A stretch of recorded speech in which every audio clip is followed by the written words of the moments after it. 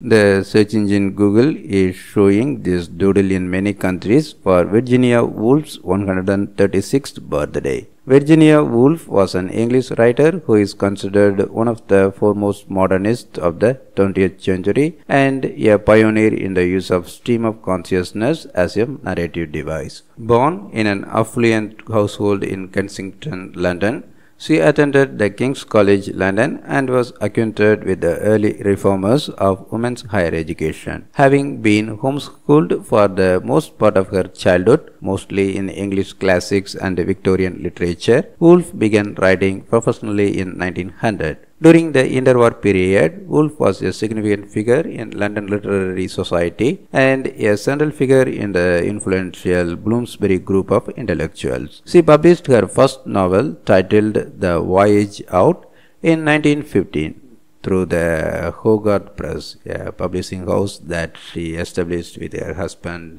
Leonard Woolf. Her best-known works include the novels Mrs Dalloway, To the Lighthouse, and Orlando, and the book-length essay A Room of One's Own, with its dictum, "A woman must have money and a room of her own if she is to write fiction."